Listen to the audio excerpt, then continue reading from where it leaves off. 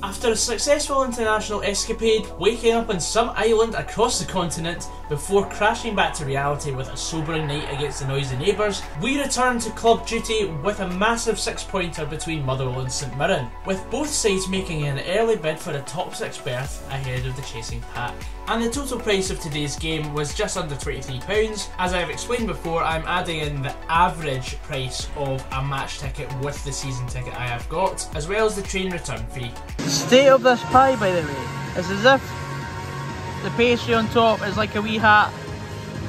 I've never seen that before. But here we are today at Fir Park for a 2nd versus 3rd as the day started clash. Of course, Rangers have beaten St Johnstone, so Rangers moved to 3rd in the league. But today it's a massive 6-pointer for a place at the top of the table. Of course, Celtic are playing Dundee today, so if results go our way, we could be top of the league if we beat St Mirren today. But it's a massive task because, of course, we've already played them once this season and we've played into their hands, and we've tried to play a physical game up top and it didn't work at all. We really have to play ball on deck today because if we're trying to play it in the air, there's no way we're going to beat them. My prediction today, I think it's going to be a 1-each draw. I think it's too tight to call between these two sides. Well, I'd love to think with our home advantage, you know, our 100% record here this season is going to hopefully go untarnished today, but you know, law of averages suggests, in my opinion, that we may not win today, but I would happily take a point to just keep our run going, because although we need to win today because our next 2 games are against Rangers and Celtic, so it's a lot to ask today, but we have to win if we want any chance of, dare I say, a title race. Here we go, match day 5, Motherwell versus St Mirren. Come on the well.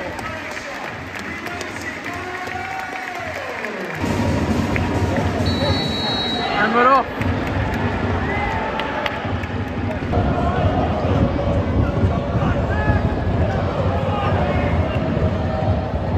That'll do. Keep him there.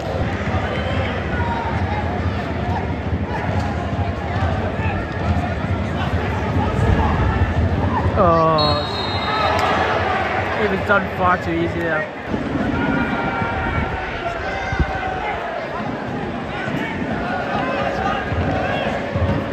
Well done. Go and feel. Lucky. Oh dear. Oh my.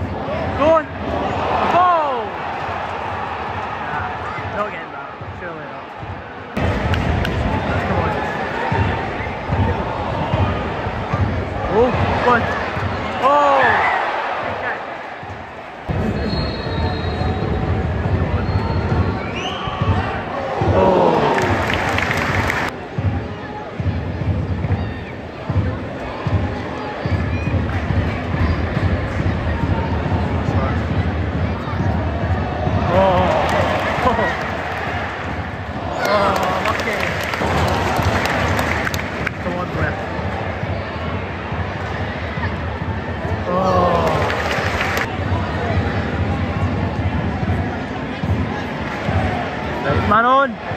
Goodness sake, man! Jesus, man!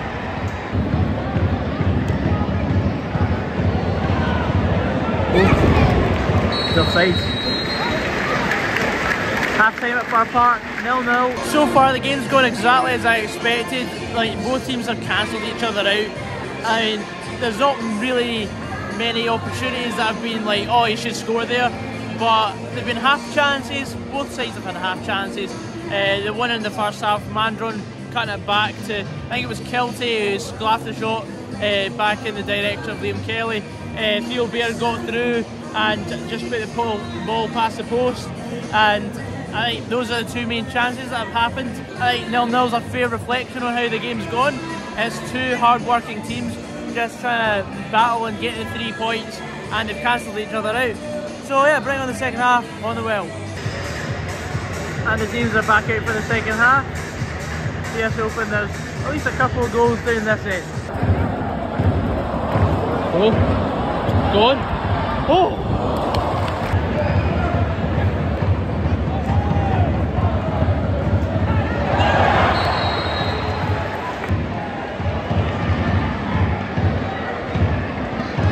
Go on. Oh!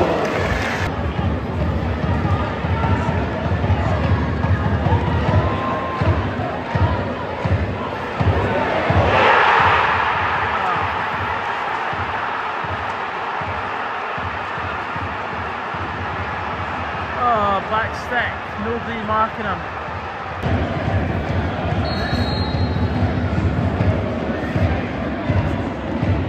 Don't mark him.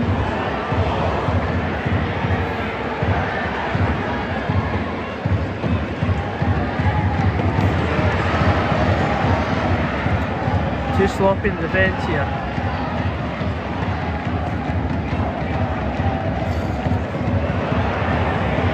What a save. Defensively, we've been poor this first 13 minutes and a half. It's cost us.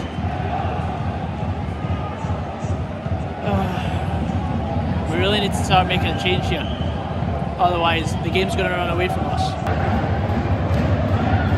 Keep us ball. I don't know what's going to happen here.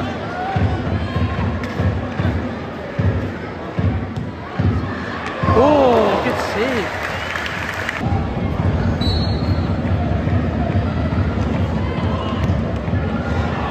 That's just too bloody predictable.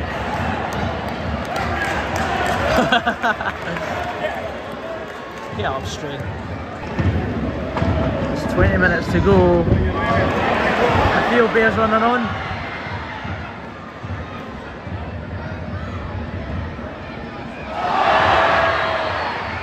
Another free kick. Oh, for goodness sake, Blaney. Lads.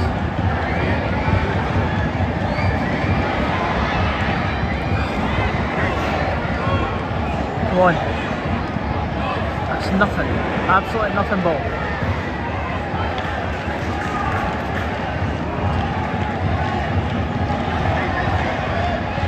Oh. Ah. Oh. William. Oh! Oh! Oh! Don't be stupid. Oh! Oh! What a save! Not what a save, but another missed opportunity. Oh! Shot! Who's running in, man? Nothing fancy, just put it in the box. Oh, that's shite. That is awful. Come on, Georgie. Oh! Oh! Oh, unlucky. Good cross there. Let's try up here.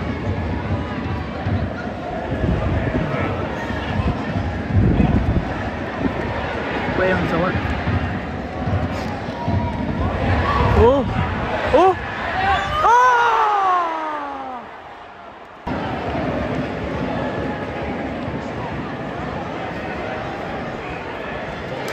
Come on, Kales. Man on! Man on! Oh, for goodness sake, man. Well done.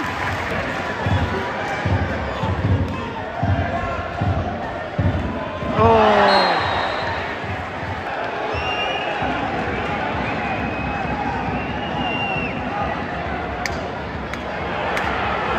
Here we go. What? What?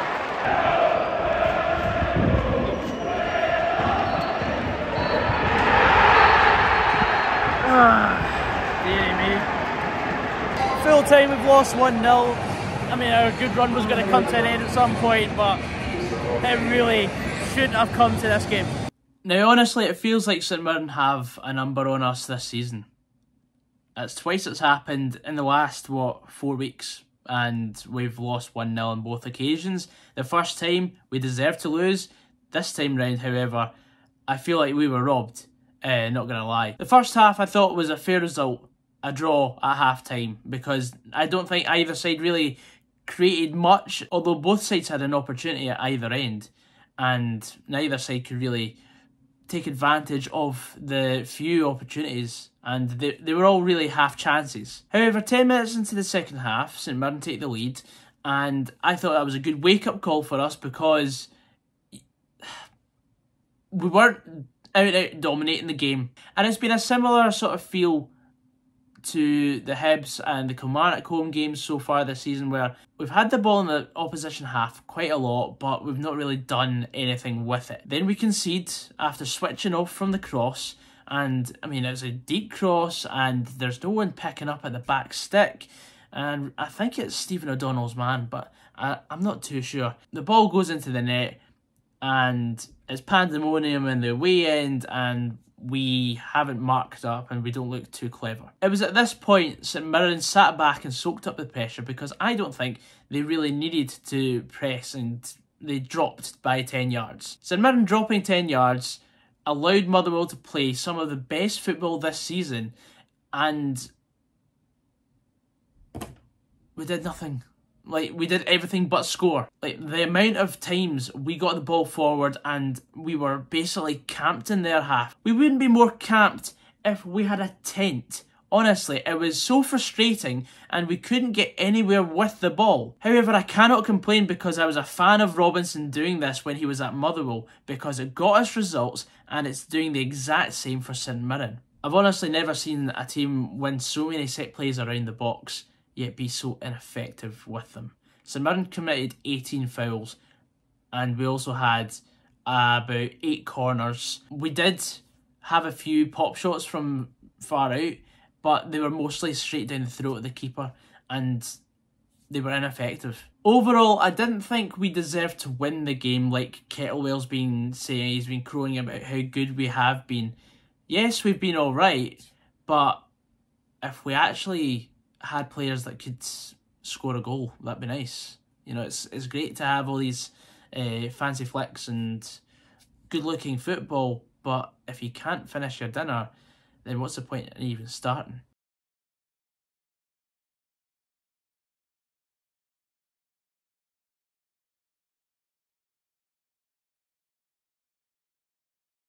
Had St Mirren not scored in the 55th minute, I don't think we'd have had so much of the ball.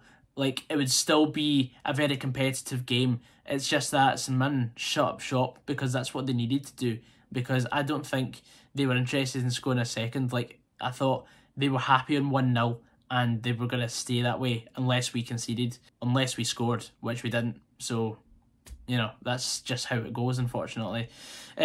Another note, I thought Georgie Gent looked decent coming off the bench for his debut, but I must say, both of our young wing-backs, so I'm not talking about Stephen O'Donnell, Brodie Spencer and Georgie Gent, both of them need a bit more confidence, I think, because I think they both have the ability to get by their opponent and then put a ball in instead of just putting a cross in. He seemed a bit nervous about taking on a man, but he'll put a ball in, no problem. He's got the pace to get by someone.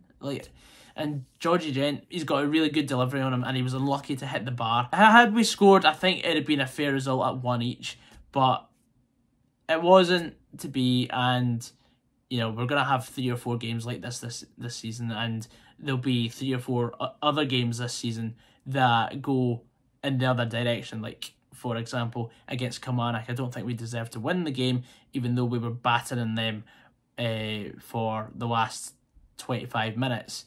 That first half performance left a lot to be desired, and I think, you know, I'd rather win that Kilmarnock game and lose the St Mirren game instead of drawing both, because we're a point up. But anyway, guys, thank you very much for watching, and I'll see you on the next vlog. See you soon. Take care. Hang on, before we end this video completely, I want to end this on a really positive note. On Saturday at half-time, I was approached by a gentleman called Gordon, funnily enough. And he migrated to Canada, and he's a Motherwell fan, and every time he's back over in Scotland, he always goes to Fir Park. So I would just like to give him a wee shout out, and I appreciate him coming up to me and saying hello and saying he watches the vlogs. It's just a hobby for me, but if I'm reaching people on all 4 corners of the globe, then that's fantastic. And it actually means a lot when someone actually comes up to me and says hello, and they're from a different part of the world, or they live in a different part of the world. And yeah, it's just a fantastic feeling for me. So thank you very much, Gordon. You made my day, and hopefully I made yours by giving you a wee mention here. But yeah, without further ado, I'll catch you guys later, and yeah, have a good week.